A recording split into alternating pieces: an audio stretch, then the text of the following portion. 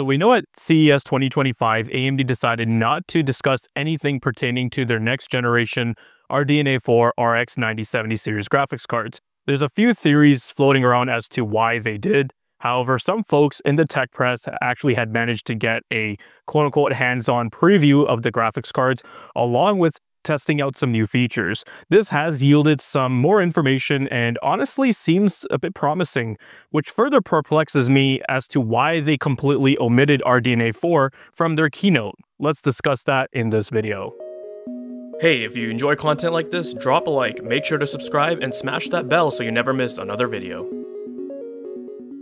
Hey, what is going on, guys? Danny here. Welcome back to the channel, and I hope you've all been doing well. CES 2025 is basically at its conclusion. There was a whole bunch of cool new tech that was showed off, along with hardware, some from fancy OLEDs, cool new robot vacuums with arms on them, and along with that, what seems to have everyone buzzing are new graphics cards. Now, I've made a video covering the Nvidia RTX 50 series announcement, dissecting the series with the new features, along with my thoughts and opinions on it, so feel free to check that video out. What I wanted to discuss now was AMD's RDNA4 RX 9070 series GPUs, because there's been some more information that's come out at CES, not directly from AMD, and it's been quite intriguing to say the least. It's just perplexing to me because when AMD held their keynote, it was around a 40-minute presentation, and they didn't bother to include really anything pertaining to RDNA4, the RX 9070 series, and FSR4. So my initial reaction, just like everyone else, was baffling. AMD had sent out slides to the tech press,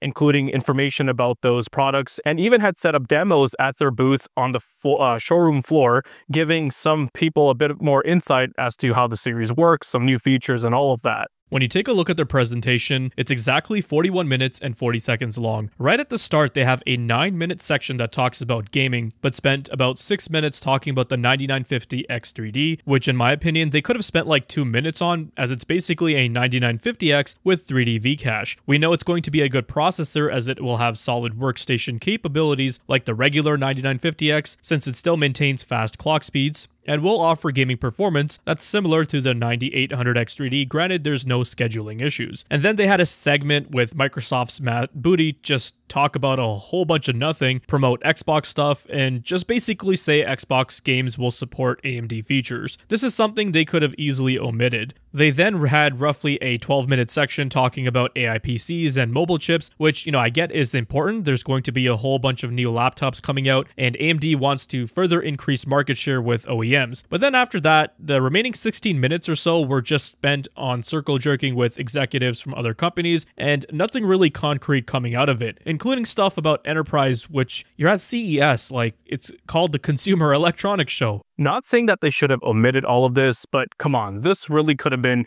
like a 3 to 5 minute session at most. So AMD could have easily dedicated half the keynote time to RDNA4, the 9070 series, and showcased some new features like FSR4. I think that would have gave them plenty of time to outline some key upgrades with the architecture and move on to gaming performance, and then also talk about the advantages of FSR4, which will have upscaling and frame generation capabilities powered by AI similar to Nvidia's DLSS 4, but they chose not to do any of that for some odd reason, and that's just baffling. Now, after the keynote, there was sort of a roundtable open discussion with some AMD managers and some members of the tech press. This article was posted by Ian Cutress, formerly from AnonTech, at the More Than More website. The managers were grilled about why they didn't bother talking about RDNA4, and some of these answers just feel like a cop-out, stating they felt like CES wasn't the right place to give that information.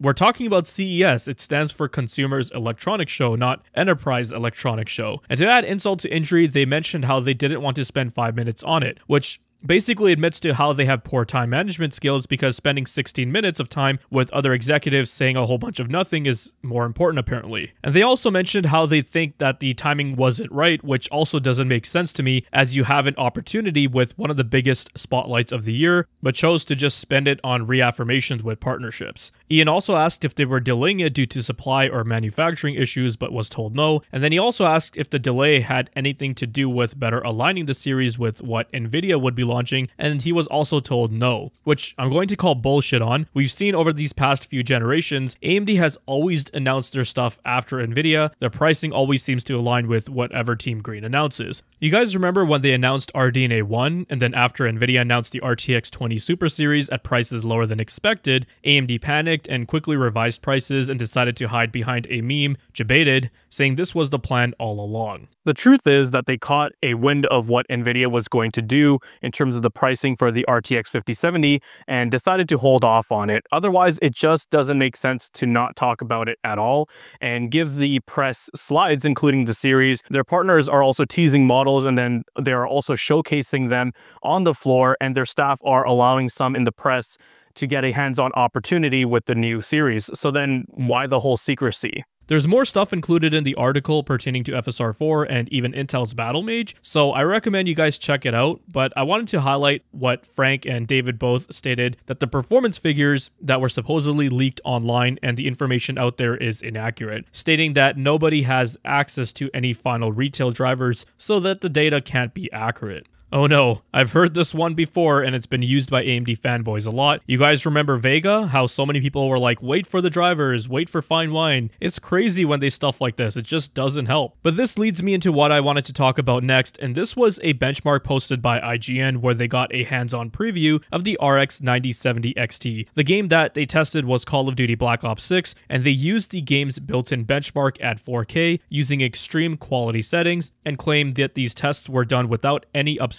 Also, the CPU that was tested was the unreleased 9950 X3D. Not too concerned about that, as the gaming performance will basically be on par with a 9800 X3D. The results that they achieved was 99 FPS average. Upon a first glance, that is a very good result. Because if you scour for benchmarks on YouTube, you'll find stuff like this from a channel called Frostburn, and you can see that they tested an overclocked RTX 4090 with the extreme settings at 4K, along with a tuned 13900K 8200 CL34 memory, and attained 94 FPS average, no upscaling or frame generation. Let's dissect this a bit further, because we know that the Call of Duty engine seems to favor AMD hardware more, especially their GPUs. Tech PowerUp did GPU testing with Black Ops 6, and found in their testing the 7900 XTX was about 20% faster than the 4080 Super, and just 13% slower than the 4090. This means that the 9070 XT would be faster than both a 4090, the fastest GPU from Nvidia's previous lineup, and AMD's previous generation flagship, the RX 7900 XTX. Take this result with a tiny speck of salt, because something seems off to me. Now, other hardware reviewers also went back and tested this, like Daniel Owen and Hardware Canucks, and they found that their GPUs tested were also showing lower scores. But it just doesn't make sense in the GPU hierarchy when you think about it, because the 4090 and the 7900 XTX should be faster than the 9070 XT. But I mean, we won't know for sure until the card is actually out. I think there are two possibilities. The first is that the Call of Duty engine absolutely loves the RDNA4 architecture. I mean, we already kind of knew that in general it does like Radeon hardware, and thus we're seeing the best case scenario here. Hence, it was the benchmark result that AMD was okay with getting leaked, which is a decent marketing ploy. We've seen outliers like this before. I remember with the 5700 XT, that was pretty much on par with the 2080 Ti in, I think it was Forza Horizon 4. The other possibility that I'm leaning towards is that the game was not restarted when some graphics settings were configured, and some settings that needed to be turned off and applied did not go into effect. When you select the Call of Duty presets, I noticed that by default, it seems to apply upscaling like FSR or even variable rate shading. So I think what's going on is that perhaps the results were artificially inflated due to upscaling. The other possibility is that even if there was no upscaling or frame generation within the game itself, who's to say that perhaps there wasn't any sort of fluid motion frames turned on within the AMD drivers that wasn't disclosed. If you guys are familiar with fluid motion frames, that can work within the driver itself for any game, so perhaps that was turned on. Like, there's just way too many unknowns here, and you know what? I'd love to see the RX 9070 be on par with a 4090 or the 7900 XTX and cost like $500, but I just don't think that's going to be likely, because if it was, AMD would be shouting this from the rooftops. They would have included it in their presentation. What seems to add a bit of credence to this though is that there were some leaked 3D Mark benchmark results posted by Video Cards, sourcing some members from the Chip Hell forums. According to them, a reviewer from China has leaked some numbers and they do seem quite promising. Though again, take this with a grain of salt. As you guys can see from the posted GPU-Z screenshot, the card is being mislabeled as an RX 7800X 3D. Could be due to an error because of no official support yet for this program, or, you know, it just could be BS. When it comes to the benchmarks, there's two results. The first one is from 3D Mark Speedway, and this benchmark I believe uses ray tracing. Hence, we see the 7900 XTX performing worse than a 4070 Ti Super, and the 9070 XT is trailing right behind it. Then we have the regular old TimeSpy Extreme result. It's just a raster benchmark at 4K, and we can see here the 9070 XT outperforms the 4080 Super. So that's actually pretty darn good and would coincide with the performance numbers we saw from Black Ops 6. Like, think about it, even if the RX 9070 XT is priced at $600 or $550 and performs like a 4070 Ti in ray tracing, but offers 4080 Super or 7900 XTX levels of performance in raster, I would see a lot of people being okay with that, as that would most likely make it faster than a 5070 in raster. But again, if that really was the case, why AMD didn't bother to showcase any of this at CES is what is most concerning, and why I'm not so confident about all of these figures or leaks being thrown around. But let's make the situation even more perplexing. So Oliver and Alex from Digital Foundry posted a video talking about how they were at the AMD booth and then got the opportunity to have a first look or hands-on with FSR4. The AMD rep didn't outright say it was FSR4, they were just told it was a research project. But I mean, we all know what this is. The demo they were showcasing was Ratchet & Clank Rift Apart. It was the first level of the game, and they showcased some pretty eye-opening comparisons, like how the stairs in the demo on the research project were looking a lot sharper and more detailed. One of the big glaring problems with not just FSR but also Nvidia's DLSS was the ghosting or shimmering problems with objects far in the distance or fast-moving objects. So you guys can see during this comparison with the crowd, the FSR 4 side just looks so much more better and cleaner, and you don't get any of that weird shimmering.